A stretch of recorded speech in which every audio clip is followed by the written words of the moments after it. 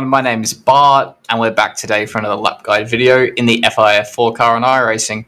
Today we're doing Oulton Park International. Here's the hot lap.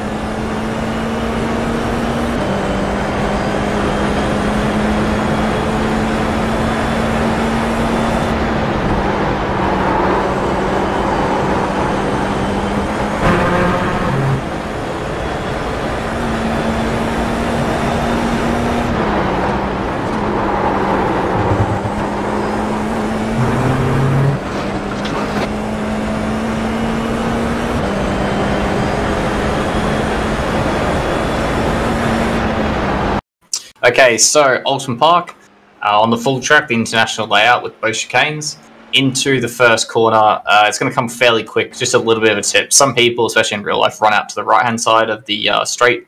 No real point here to do it. I just think shortest line, especially on the sim. Stay on the left here, relatively fast, left-hand side of the track, just smooth the wheel. And the only thing is, though, the straight is not straight, so let's get in a position where we're not. You can see the white line coming up here on the left-hand side. This bit of it, you don't want to be in line with that. You want to be in line with where we're going to be for the braking zone, which we'll get to in a second. So you want to be going more in this direction. You see this little bit of white on the barrier on the exit of the first corner, or the outside, being kind of left to that, pointing towards the left a bit more to really open up the entry to this corner. Okay, so we're in fifth gear. You can see here we meet the white line. We're in a straight line with the white line. Really important here to maximize the track on the entry, just the type of corner it is, fairly high speed corner. We want to get into the camber, and the tricky part of this corner is always the apex is quite blind, so it's where the barrier is at the moment. So we're looking around here somewhere, and we're going to be looking in kind of through, like I said, where the gap in the barrier is on the right hand side. We're not looking at this bit of the curve here. This is not where we want to be meeting the inside. So you'll see quite a soft brake, just fairly light brake there, but I wouldn't say it's super sharp. It's not one of those super short corners where you just kind of bang, get the car in. It's a little bit longer than that, so it's soft, but you have to hold on onto the brake a little bit just to make sure you get the car rotated and keep the weight on the nose, keep the front of the car down so we have a bit more front grip so the car turns into the corner nicely. Down to fourth gear. I tried fifth and fourth. I think fourth is just a little bit better. I think maybe it's certainly on the fixed setup, fourth just really helps with a little bit of acceleration on the exit, but mainly consistently getting the car rotated into this apex curve here on the inside. So this is where you want to be apexing at, this indentation on the curb here, this kind of angled bit of the curb. It's all very, very flat, especially on iRacing, so we can use all of it, even against this little kind of grass groove, I want to say, between the curb and the inside. So yeah, always aiming for this.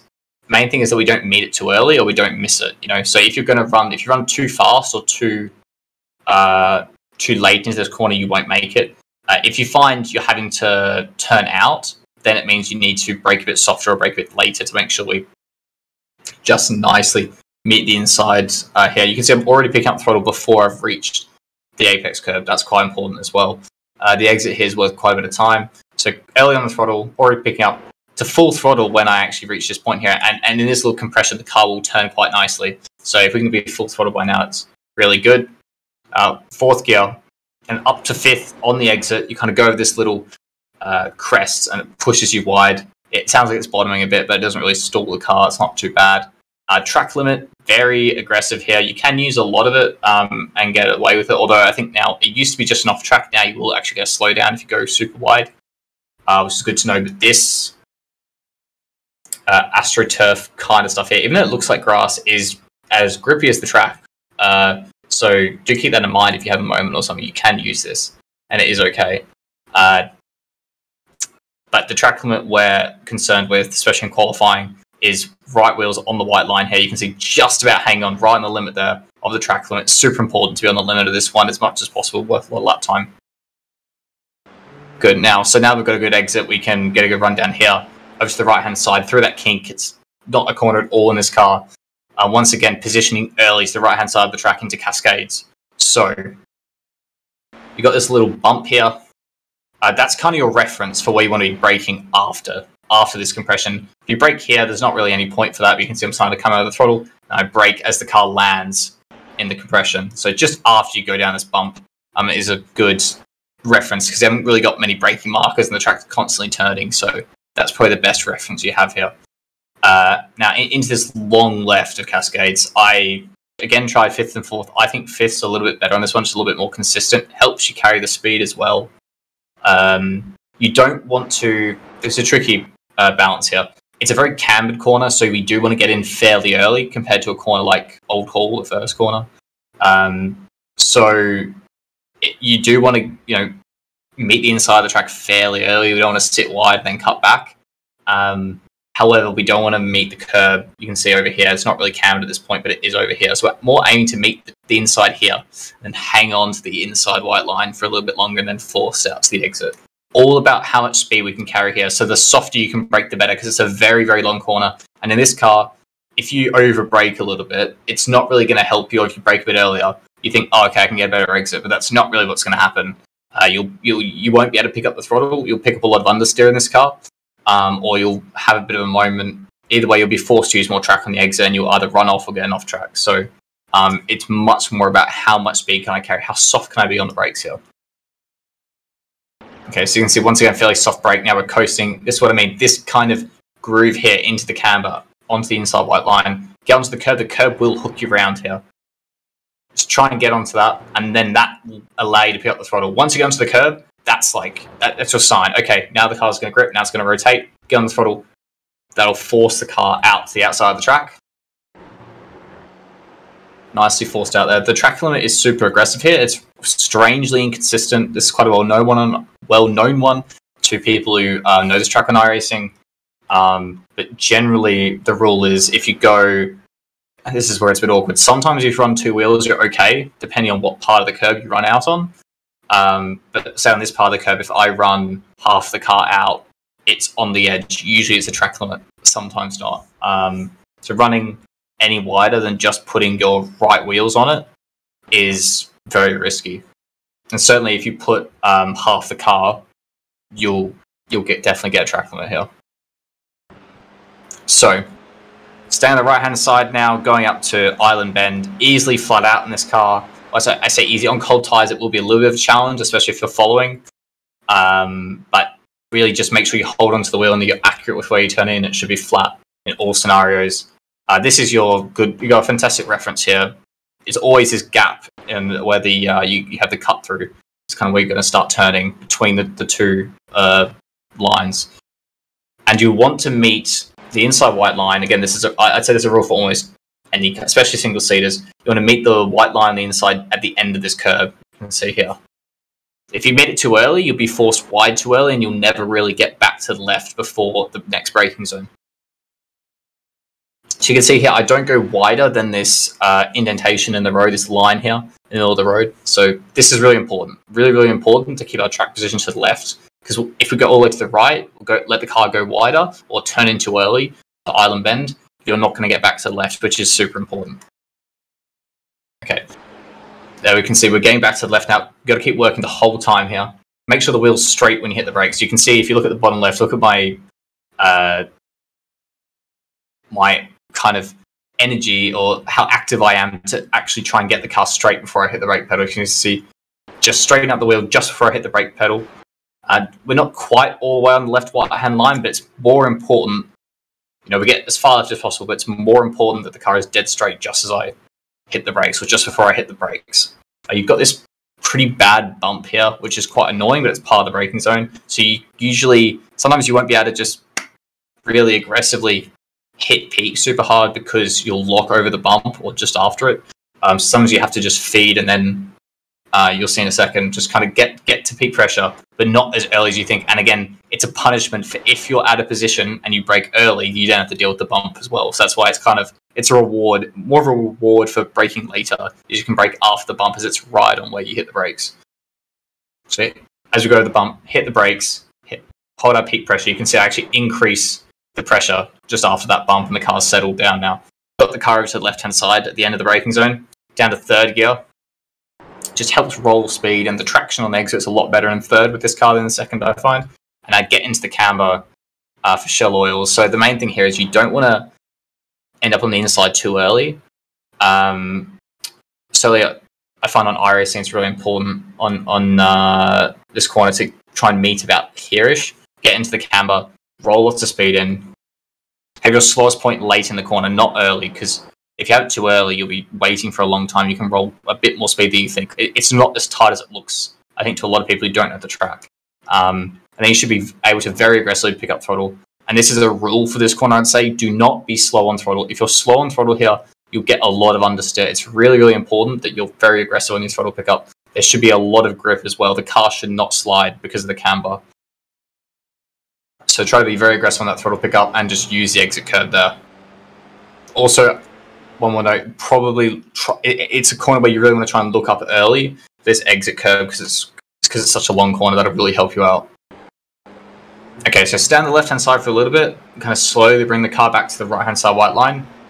Now, again, we want to be in line with the white line here. We're not actually going to be braking. The braking zone isn't really mainly on this right-hand side. It's actually more about where we're positioned for the right-hander after this left. And this is the first of the chicanes, the kind of combination chicane corners. It's quite tricky. The best way to approach it to begin with is this is a right-hand corner, like a medium speed right-hand corner. And I need a good exit from it because it's quite a long straight. So that's more of a way to look at it rather than what is this thing? I'm going right, left, right. It's just a right-hand corner, and we just have to kind of open up as much as possible on the left-hand side. We'll see in a second. So it starts with us here, just trying to use all the track on the right to position for the left. A bit like somewhere like Maggots Beckett's Chapel at Silverstone, a bit slower. In fifth gear, you'll see braking here, off the brakes, down to fourth gear. Most important thing is always far left as possible, okay? So again, as close to this left-hand tire bundle. Even though this curve will unsettle the car a little bit, we need to try and use as much of it as possible just to open up the right, okay? That's really important for our exit. So, down to fourth gear, you can see, using all of this track, you will not get an off track here. So, please use this as much as possible. Really close to the tire bundle on the left-hand side. That's your reference. Fifth gear, bleed out the brakes just so you can let the car turn a bit. Off the brakes as you go over the curb. Otherwise, with this car especially, it'll kind of lock and get a bit unsettled. You'll lose grip through it. It won't be able to turn in as well to the right-hander. Come off the brakes a little bit. You can kind of have a little bit more pressure on just as you turn in here. Not much, just a little bit. Then back off again. So it's braking zone where you're never really hitting that much pressure. It's more just modulating the brake the whole time, trying to slow it as much as possible without killing all the speed and locking up. Quite a tricky corner in this car. Down to third gear. Getting on the curb. Now, again, really important in this curb strike, I find. You need to be on this curb as much as possible, but you don't want to have your right wheel on the inside of this part of the curb because then it kind of kicks up the inside in the wrong way. You want to be on the left-hand side of the taller part of the curb. So you want to be on this red and white bit here, and you want to be facing that way around the corner. So that's kind of what you're aiming for, as close to the time bundle as possible, trying to open up the exit here in third gear. It should be, once again, a very aggressive throttle pickup. But it's usually about how much speed you can roll through there without sliding the car too much. That's where a lot of your time's going to come from. And then you'll be forced out here. You can use this exit. If you get two wheels on the grass, you can sometimes get off track. But it's not faster to be out there, to be honest. Now you can use that exit curve if you want, but there's usually no need. Stay on the right-hand side of the track. I do just for a second. He'll do it a bit in real life to avoid like the crest. But here we're just kind of keeping the wheels straight, shorting the distance. We're going to bring the car over to the left-hand side of the track. Make sure we're over to the left-hand white line before we hit the brakes. Don't be lazy here. This is your heaviest braking zone on the track. So really hit the brake pedal hard downhill into this next chicane, the Knickerbrook chicane. Third gear here for this right-hander. So main thing here is you can see braking marker is just before the 50 board here. You can actually brake at the 50 board and probably still make the corner, but it's very out of control and it'll hurt the exit for the next bit that's coming up. And the priority here, once again, is the exit of the right. Apart from that, it's about positioning before that and how much speed we can carry through this first right-hander as well. So down to third gear, get as close as you can to the inside tire bundle. Use all this curb. It's completely flat. So you should have a little bit of a throttle pickup here just to push the car out a little bit. Then a really soft brake, that's mainly for turning. This is pretty much always going to be the case with this corner, especially in a car like this. Just a soft brake just to get the nose down. Get hooked on this curb. Really important once again to get on this curb. Pick up the throttle. You should be able to be full throttle and still get back to the left-hand side white line and then have time to turn into this right-hander. You should be pretty much flat when you turn in and then lifting as you turn in closer to or get closer to the apex. And you need to get your right-hand wheels on this inside curb. And then once you've done that, you know you're going to make it. You can see it's kind of off camber on the start of the entry here. That's just why we need to be in what feels like quite early. Why I'm saying you need to lift to get the nose in, to get some rotation earlier in the corner. And then you should be able to pick up the throttle very aggressively once you get it hooked up on the inside curb. And you can run wide into this exit curb. You can also run two wheels. You can see how I'm running a little bit off the curb. It's this stuff's quite grippy, and you certainly can run over it. You can get an off track if you run, say, like 2 wheel widths wide of the red and white curb, but you generally want to try and use it if possible. Okay, now up the hill, keeping the car in pretty straight line here. This is the only real thing we have to worry about. Make sure you get over towards the right-hand side of the trackish so we can open up the entry to Druids. As far, position the car so we can get it as far left as possible before Druids, this double right-hand corner coming up here. You can see I've got the car on the left-hand white line. As I turn in, braking. Not very hard here. If you brake hard, it'll kind of pitch the car very aggressively. It'll oversteer and then go into understeer mid-corner. Not great to do on a car like this. Kind of tricky. In something like an F3 car with a bit more downforce, you generally try to hit the first apex and just keep it pinned. And in GT, you got to kind of meet the second apex so you can get to throttle there. In this car, I find it's a bit in between. So you can see I don't really get fully on the up to the inside curb at the start of it. I kind of meet the end of it. And then we kind of almost make the second one, if you know. We're pretty much at it, but we're not all over the inside curb once again. Kind of a tricky corner to say exactly what you need to do here. The main thing I'm going for is I think your slowest point in the corner needs to be now. It's at the end of this curb. And then if you can just pick up throttle and keep that rotation up all the way to the exit, that's what's going to help you here. And the exit, as well as the speed you carry, is important. So quite a soft brake in fifth. Just as the car starts to slide a bit, you should be able to pick up some throttle just to kind of balance it. It should be tricky to get the full throttle here. You shouldn't be able to just mash it. And it should be right on the limit through here. Try to keep it as tight as possible. And then let the car out once you reach that second apex, second curb on the inside. Let the car out. Run the exit curb. Smooth on the wheel. Here, just keep the wheel straight. Some people go to the left-hand side white line quite early. It's completely unnecessary here. Once again, like some of the other corners, like turn 1, it's not really straight with where you end up. So for now, just keep the car straight. And then make sure we meet the white line on the braking zone, which is after this left-hand, the turning board on the left-hand side here. Now, braking references-wise, all you have is this board and this Marshall post coming up. So you're braking between the two. That's quite a big range.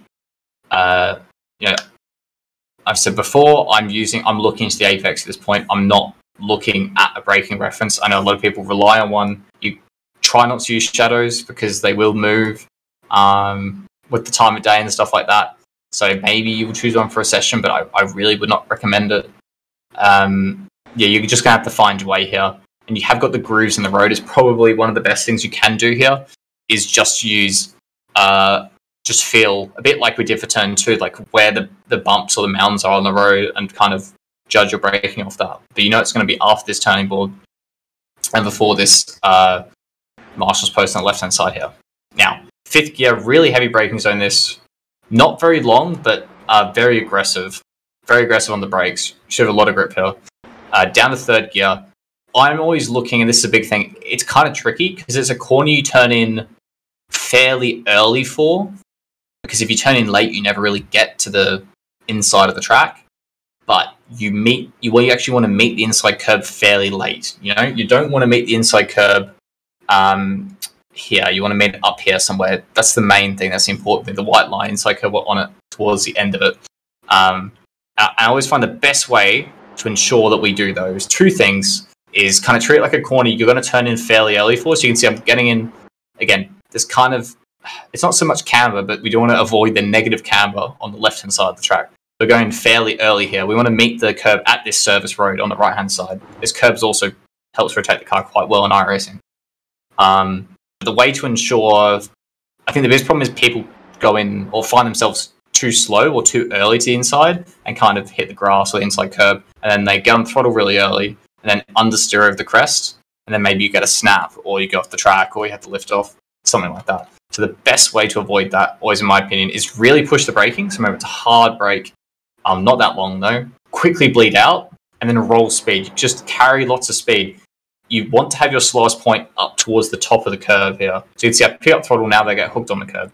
But the main way I've dealt with is I'm turning in fairly early, but I'm just carrying speed. So that the incline here and the kind of load you're putting into the car on the entry should kill the speed for you. That's the best way I like to try and think about this corner, is just let's carry lots of speed in so that we don't reach the inside of the track too early. Carry lots of speed, get on the throttle, try and come off the lock so you don't lose the car over this crest.